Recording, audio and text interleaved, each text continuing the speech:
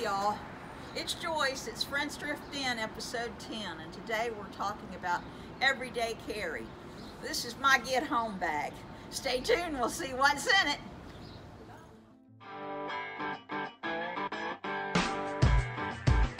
For old-fashioned recipes and your gardening needs, while sipping on Kentucky bourbon. You sit right back in your big red hat, we're taking rural back from the urban. Listen to the stories with Kentucky proud, share the giggles with all of your friends.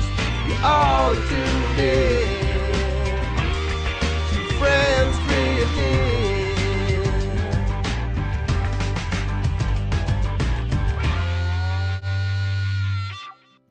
So, get home bag. What does that mean? It means that if I'm down on the farm and I have an accident, that I can walk home and I've got the commodities to do that. In my first section, I've got my snacks, because to me that's the most important thing. Product endorsement? Not really, but I sure do love my Nutter Butters. Got some Nutter Butters, got some nuts, got these little, we talked about these little peanut butter snacks that we get at the Dollar Tree. I've talked about that on other videos, but just a little bit of snacks, because when I'm down on the farm, sometimes I get hungry. I'm up into this second one. Paracord. You can never ever have enough paracord, and the things you can do with this, oh honey, let me tell you. But always have a little paracord. A lighter. Gotta have my lighter. You can burn paracord if you need to, but I always have a lighter. We've talked about in the winter, it's good to, you can flick your Bic and heat up your keys so that your locks don't freeze, but you never know when you're gonna need a lighter. Now I did this myself just on a little bit of plastic, but just a little bit of duct tape. Now down here in the mountains, they would tell you you can fix anything with shooting wire and electrical tape, but where I'm from, we use duct tape. So I just got a little, you never know when you're gonna need a little bit of duct tape. This is my most accessible, and probably the things that I would use most. Got a little flashlight, just in case. Hello! Some Kleenex. Just some polyethylene cord. An extra phone charger, very important, extra phone charger. An extra bandana, can use it as a mask if I forget, or if it gets real dusty down on the farm, and golly, could there be something hidden down inside here? Always have a little folding money on hand. You never know when electric is gonna go out and you're gonna need something at the store and they won't be able to ring it up electronically. Hey, you know, it's springtime in Appalachia, and it's a time when we're getting ready to be down on the farm a whole lot more, and it's a good time to review what you have in your get-home bag. If you're a new homesteader, having a get-home bag is really, really important to have it with you all the time. You know, we might say your everyday carry, which the prepper community calls EDC, if you want to be with the cool kids.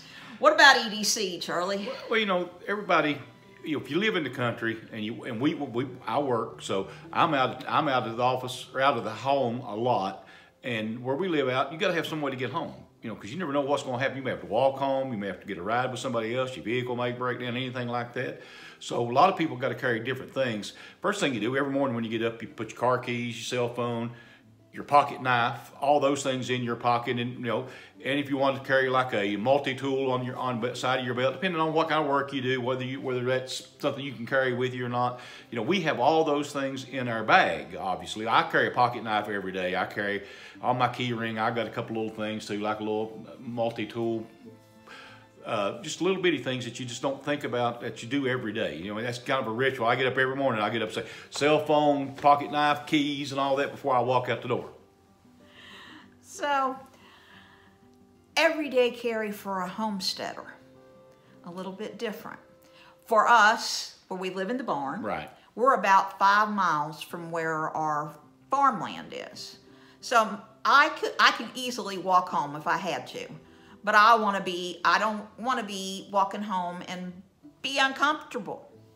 And I also don't want to be down on the farm by myself and get hurt and not be able to take care of myself until somebody can get to me, because that happened last summer. It did. You know, I got way too hot. Thank goodness Jacob was out there picking beans with me.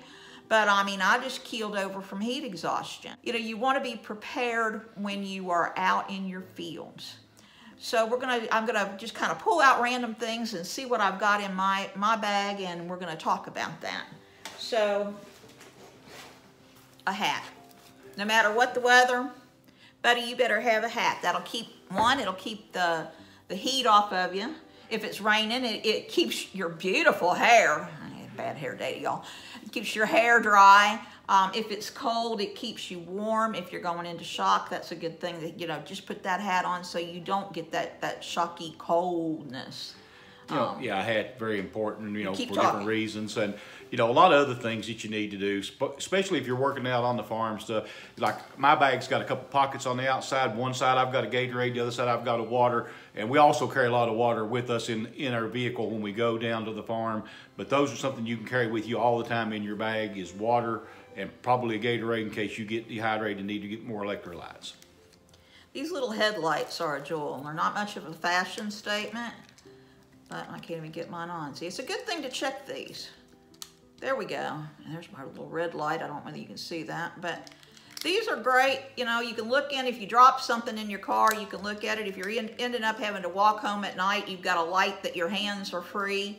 Something I always carry for the Homestead. I love gloves, and I've got a really good broke-in pair. These are not good and broke-in, but gloves are easy to lose. And I always have an extra pair. These are the extra pair. These are work gloves. These are not little cloth gloves. These are leather. Always have an extra pair of gloves. If you know, especially you're working, or you know, you drop a glove and you're still wanting to work, and you've already ended up with blisters on your hand, which happens early in the season if you're a homesteader and your hands have gotten soft over the winter. You know, so you always have a set of gloves. What else do you have, Charlie? Well, you know, she carries the one light I've got, Maglite long, heavy white, that you can use for a light, or you can use for protection because it's heavy enough to be able to fend off someone if you needed to. And I've got one of those little hanging lights that you can hang up in a tent under the hood of your car, underneath your car if you're going to do some work on it. And then I carry also one of the headlamps as well. Rain poncho. Just a simple, clear rain poncho. If I got to walk home, I'm going to feel better if I'm not wet. I've got a change of clothes in there too. But even sometimes these rain ponchos come in handy when a storm comes up, because they blow up at ours. The storms just kind of blow up all of a sudden, it seems like. And if you're trying to get your car loaded or get your harvest in, these are a great quickie. And inexpensive. You know, you can wear them. They're probably $1, $2 a piece. You can take them and keep 2 or 3 of them, and if you tear one, or if you need to use one to cover something up, you can use it as a tarp if in an emergency. Extra shoelaces. Y'all, this is the bane of my existence. For whatever reason, I'm always breaking shoelaces. So I always have an extra pair of shoelaces in my get-home bag. Now that's good for my shoes, but you know, sometimes you need string for something else. So I mean, there's a lot of things you could do with shoelaces. You know, it's another extra string, and again, a lot of strings. You showed the paracord before. And we talked about talking about the ladder, using a ladder on the paracord. Anytime you cut paracord, take that ladder and just kind of sear the end of it, and that'll keep it from unraveling, and that makes it last longer. So that's another little tip for you.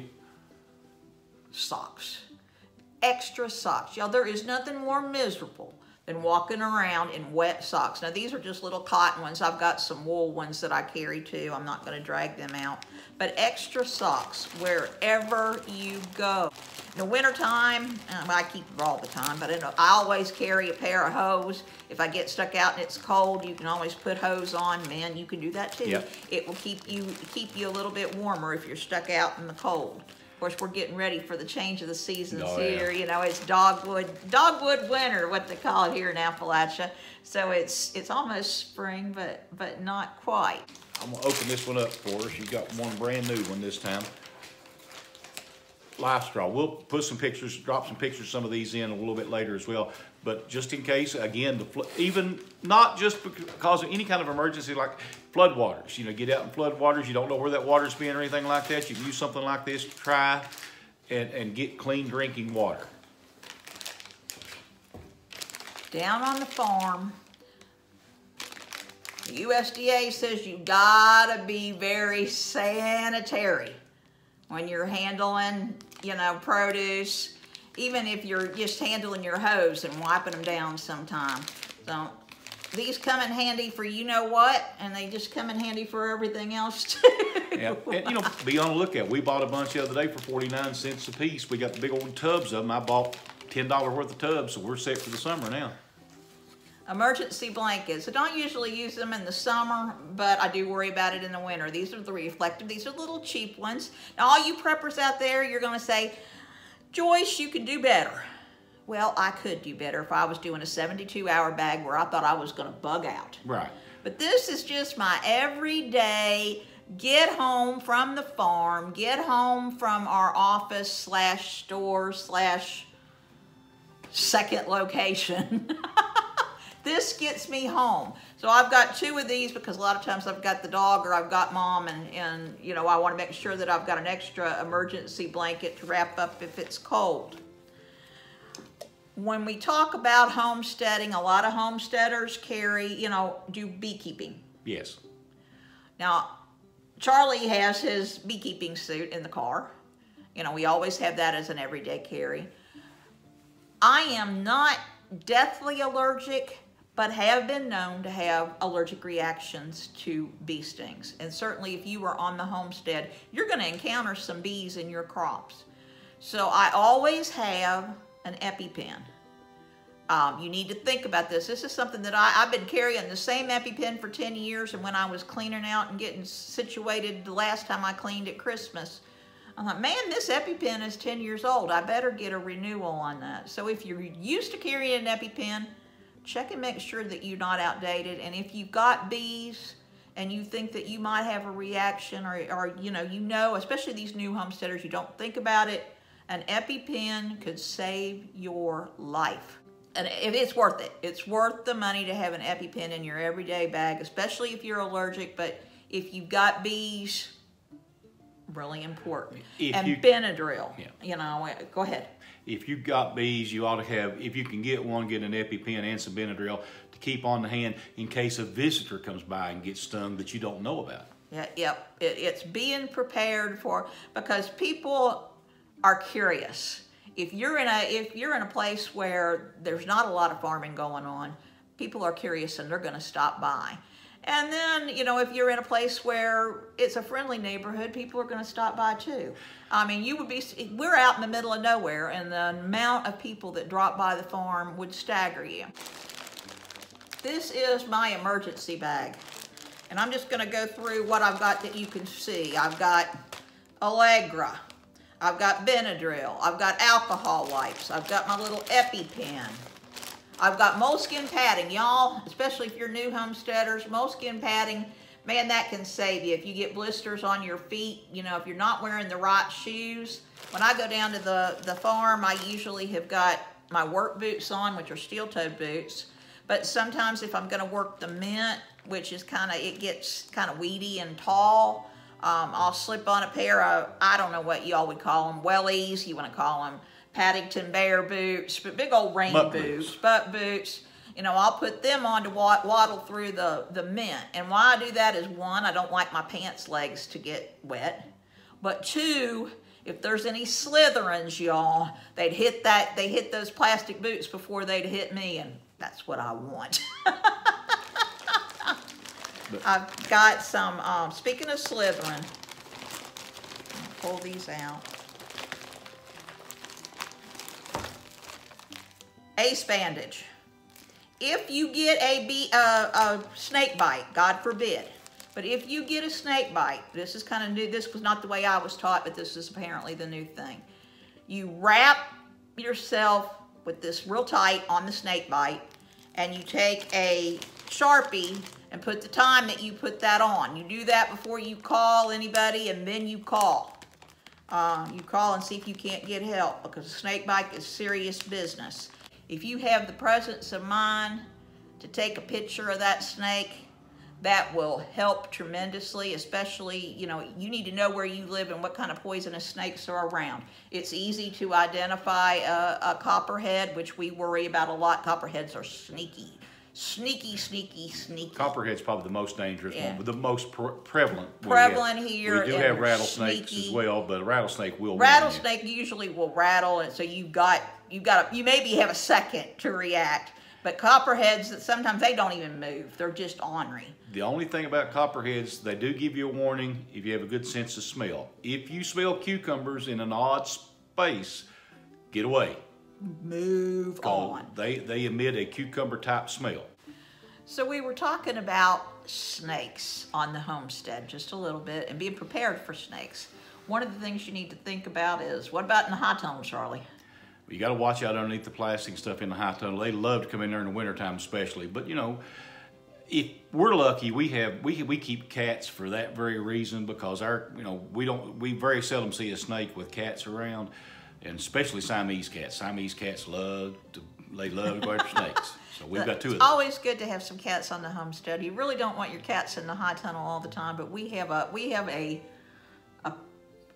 herd of cats outside. Some of them are feral, but we feed them enough to keep them healthy. But they do a lot of hunting, and they do keep the snakes down. But as a new homesteader, anytime you're picking up plastic, anytime you're picking up old tin, anytime you're picking up old boards, even if you're picking up the bowls of your dog food, you know, picking up rocks, you want to be very respectful that a snake could be harboring under there. And something that, if you have compost piles, honey, let me tell you, when compost does its thing, it gets hot. And when it gets hot, snakes think that's just the greatest thing ever. And they lay their eggs in there sometimes. So it can be your worst nightmare if you've got, especially if you've got it covered and it's really working and seeping and doing what it's doing. So you always have a healthy respect for snakes and compost piles and the plastic in your high tunnel, plastic anywhere, because you know, snakes, probably for me, that's my biggest worry down on the farm. That and getting too hot.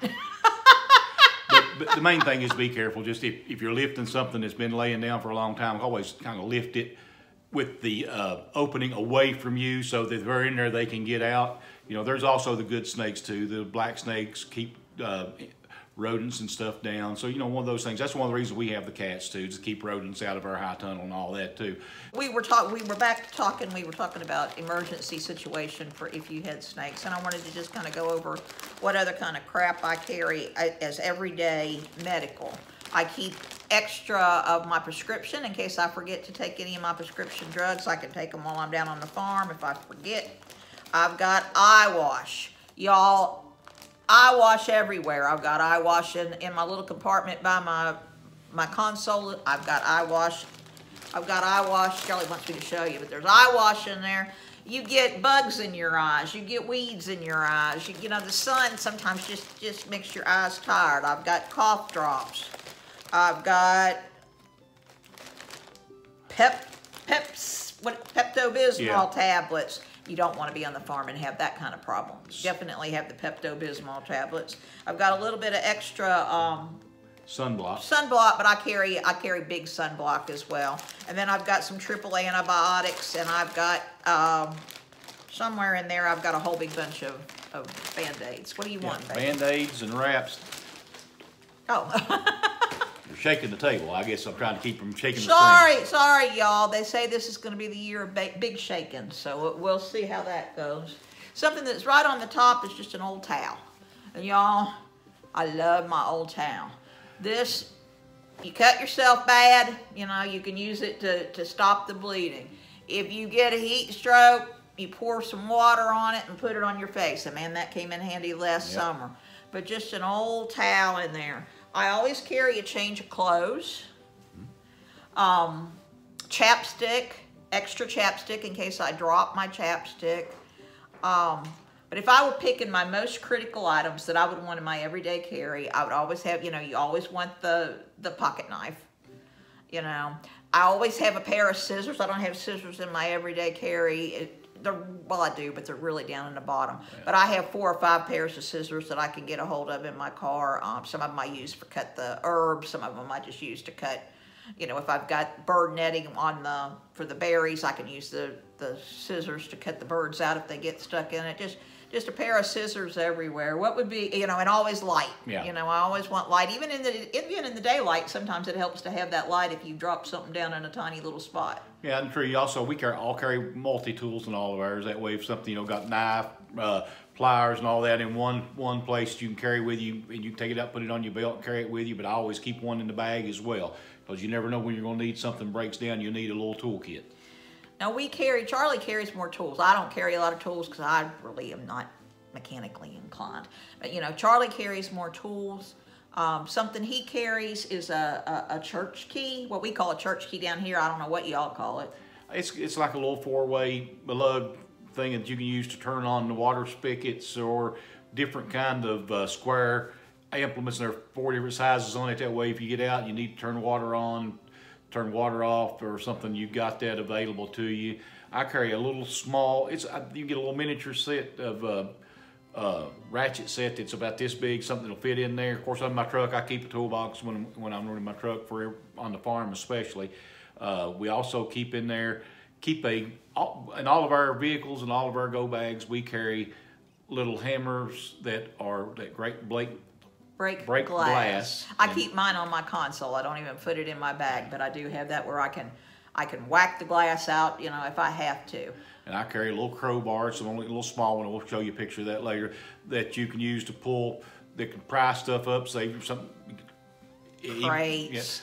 If you have a flat tire, you need to pull a hubcap off. It works for that. I mean, you know, but you can open a crate, and it's heavy enough that you could pop something. Say you had a pin pop out and you need to nail it back in there. You could do that. As much room as a hammer would in there, so you can use it for a lot of different things. Just a little bitty things like that. And, you know, you've got to tailor it to your own, especially for your get-home bag, because you've got to tailor it to yourself, because that's mostly, you know, I don't know that we're bug-out people where we live at. We're probably going to stay home and do everything there. But, you know, you also got to keep little things. Like I say, I've got 3 flashlights. I've got a couple pocket knives. I've got the multi-tool in there, all kinds of things that you can just do a lot of different stuff with. You do. Now, you'll laugh. I usually if I'm going down to the farm and Jake is not going to be with me, I take the dog. Mm-hmm. But we live, you know, in bear country. Now, I have never had to confront a bear, but I'm conscious of bear. Now, if you know, there's been a lot of controversy about carrying bear spray. I don't. But I do have some aerosol sprays in the car if I need them in the truck. And I keep the dog with me to kind of warn me. If you have bears in your area, there's 2 things that they really like to go after. One is your bees. That's why we don't have bees right now, is because the bears tipped them over and we didn't have a fence and get to them. So they love your bees, and it's not the honey, y'all. It's the bees. I promise. It's the larva. Yeah, they love bees. And the other thing that they tend to get into, for us, they tended to get into, they didn't bother our chickens, but they bothered our feed. Get in the barrels of chicken feed. Actually, the first time they came down, they didn't bother the bee. They brushed against the bees and didn't bother, but they turned over 2 barrels full of chicken food and ate that. Crazy, crazy. So you need to be on the lookout for varmints. Now, we do have coyotes too, and certainly that's an issue. And you know, a girl's got to have her secrets, but certainly you got to be prepared. Got to carry something in your bag. You got to be prepared, y'all. Homesteading is a journey. And you know, you're going to find, you know, certain things that you need that maybe somebody else doesn't need. But you've got to sit down and you've got to think, all right, for my get-home bag, what is it that I need? What is it that I need in my everyday carry? I mean, maybe you need, you wear glasses. Do you have a second pair of glasses? Can you drive without glasses if you break them down on the farm and you know, you've driven to that location? You know, Charlie's got a second pair of glasses. I can't stand hardly to be out in the working without sunglasses. Now, I don't just have one pair of sunglasses, I got two, because I don't, if I'm in the middle of picking and I break a pair of sunglasses, I'm not gonna go 5 miles home and 5 miles back and get another pair of sunglasses. I want those sunglasses in my car. My bag, you know, the get home bag is heavier than what the preppers would like for me it to be. You know, 10 to 12 pounds probably is what it should be. Mine weighs more than that. It's probably closer to 15. But I always have in the bottom of my bag, I have a Gatorade and a water, no matter what, because for me, this particular bag, you know, the Molly on the side, you know, yeah, I've got a metal water that I carry as well, but I want to be sure, because that I've had problems with getting dehydrated. I want to be sure that I've got those and I'm not fumbling around to get them if I got to get out in a hurry. My personal opinion is for a get-home bag in my situation where I'm going to walk. If I had to walk home, it's 5 miles. I am not going to get all tactical. You know, I'm not going to buy a $300 backpack to walk 5 miles to the house, or, you know, if I have to walk, we're here in our store/office, you know, that's maybe 7 to 8 miles to get home from here. I'm not going to buy a $300 bag for that, y'all. I go down to the thrift store and I pick up thrift backpacks. Now, I don't get the ones that are the kiddies. I look for the ones that are bigger. But, you know, I just don't think that you need to go broke to have a get-home bag. Now, if you're a heavy-duty prepper and that's your thing, or, you know, you're used to backpacking and you think you're going to have to bug out, by all means. By all means. But a get-home bag is not just for preppers, y'all. It's for just everyday living on the homestead, taking care of yourself, making sure you've got your medications, your first aid kits, you know, just the basics, little extra money, sunscreen. What else do we have, Charlie? Well, you know, everybody got different things. You know, we carry a lot more snacks than most people, because Joyce has low blood sugar problems, so she gets down, she has to have something to pop her back up. And that's one of the things you got to think about. I get hangry. but you've got to think about your particular situation, your conditions. Like, you know, obviously I'm a little bit overweight, so we carry some. You know, we try to carry some stuff to help. You know, just in case something like that. You know, carry aspirin in case you have a heart attack. Anything like that. I mean, I don't have any of those problems, but, you know, you never know. We're getting of the age that there's going to be some things we got to start worrying about. Yeah. I don't know what else. You know, there's a lot of things that you could talk about with farm safety, but I think the big things, you know, with the get-home bag is just to planting the seed, especially if you're a new homesteader, planting the seed that you need to have everyday carry. Don't go down on the farm and not have an emergency kit handy. Don't go down on the farm and have extra water. Don't go down on the farm and not have the tools you need, you know. Don't go down on the farm without a charged cell phone, because you don't know what you're going to get into. You can cut yourself quick as anything, and, like, you know, you just little cuts. I mean, if you got bandages, your everyday carry. I don't do what everybody else does with everyday carry. You know, in the wintertime, I don't fool with it. It stays in the car. Now, in the summertime, I bring it in every night, because I've got, you know, my Nutter Butters and some of my peanuts and stuff that could go rancid if they get in the heat. But in the winter, I don't fool with it. It's always there, but it's always by the door if I bring it in. I mean, I can pick it up and go. I hope we never have to bug out. Absolutely. And, you know, certainly if that is your mentality, that you think that you're going to bug out, by all means, go for it. But before you worry about bugging out, worry about your everyday and worry about the people around you. Don't just think about yourself and what you need, but think about, what if you had a guest down there and, you know, they were allergic, or if, you know, they got cut. Do you have the things that you need to take care of you? I mean, I've cut myself. I'm not bad enough to have stitches, but I've had a couple times I've been bleeding pretty heavily, and you got to have something to stop that bleeding. You know, get you some of the little the stop clot. Stop clot. That's always something good to have. You can also get the really small bandages that will pull Like a butterfly butterfly bandages. bandage. Yeah, get those kind of things because you never know what's going to happen. You know, me, I've been known to take a piece of paper towel and black tape, wrap it around my finger, put it back in the glove, go back to work. Go back to work, because homesteading is 24/7, y'all. I mean, there's always something to be done. You get some downtime in the winter a little bit, but you know, depending on whether you've got animals or not. But it's 24/7, and you can't be just stopping just because you've got a hangnail. You got to keep moving, and you want to do it in as much comfort and safety as you possibly can. We show you our store here. One day we'll show you what else is around. I'm looking at 4 flats of tomatoes over there and 10 flats over in the window. We're starting new peppers and things. So yes, we you know, people think that we're sitting here in front of our display behind us, but we're talking heads. We never do anything but talking heads, and we're in this, y'all. We're in this YouTube stuff for the money. Let me tell you, we're just making tons and tons of money by doing YouTube videos. You know, and that's what everybody's going to say, you know, but we'll be getting some things going this summer here in the next couple of weeks. We'll be getting some footage in the high tunnel. It's basketball season. I'm actually a part-time TV and radio broadcaster. I don't make any money doing it, but I enjoy it. I've always been involved in sports, so sports ends on Monday, so high tunnel work gets in full swing next week. And you know, we kind of wait for flood season to get over. We're not under the pressure that we used to be to have something ready for the farmer's market on this date. We can kind of do it in our own way.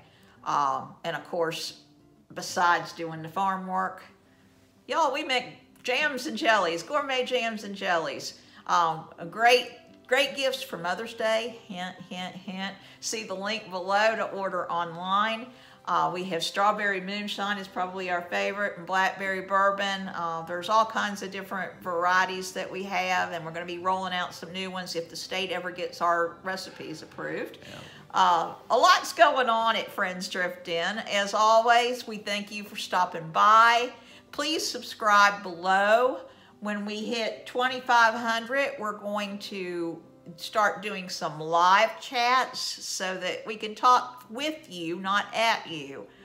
Friends Drift In is growing a good life in Appalachia, and we hope you come along for the ride. I'm Joyce. Sure.